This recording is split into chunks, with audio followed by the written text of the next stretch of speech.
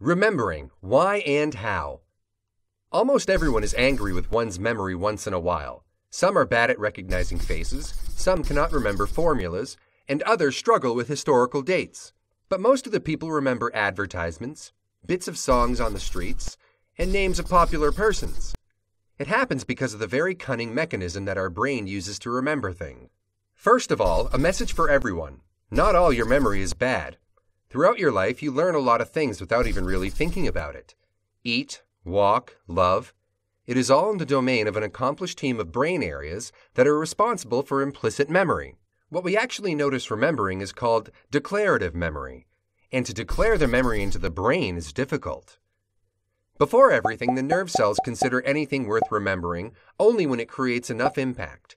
In other words, you have to impress every neuron in the bunch enough to make all of them perform severe remodeling, building more structures, creating more electrical current, and form new connections with neighboring cells, making complicated yellow brick roads through different brain areas.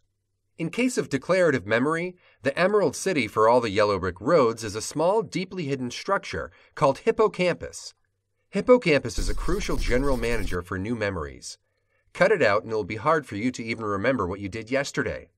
Its role is to gather the data from the main departments: sight, touch, smell, sound, taste, as well as emotion and meaning. Look at it at every angle, and then break it down into zillion pieces. Like a child sorting up marbles, the pieces are sent to be placed into puzzle structures that contain things of similar properties, like meaning, color, and smell. As a person grows up, his or her brain is slowly forming a memory gallery of avant-garde puzzle paintings, and each new piece is fitted with similar-shaped previous parts. When the memory is being recalled, hippocampus and the surrounding areas take out the treasure map of associations and spring into action, getting pieces out using several parallel lanes. There is a long road between your perceptions and the final memory puzzle. At first, the brain just keeps the information online for mere seconds, deciding what to do with it. Scrap it, or send it further.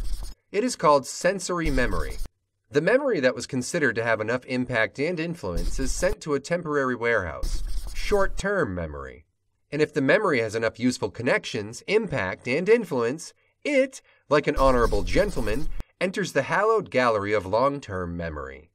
So to place a memory into the gallery and get it out in time, we need to pay attention.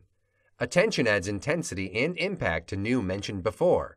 Different kinds of memory should be created all at once, using all the major departments like senses and emotions.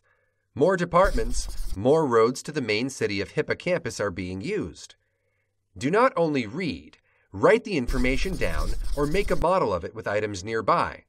Also, try to find something likable and interesting in what you are learning.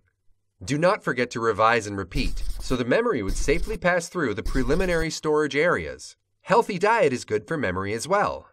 By the way, how many brick roads did we just use to help you make a memory about your memory?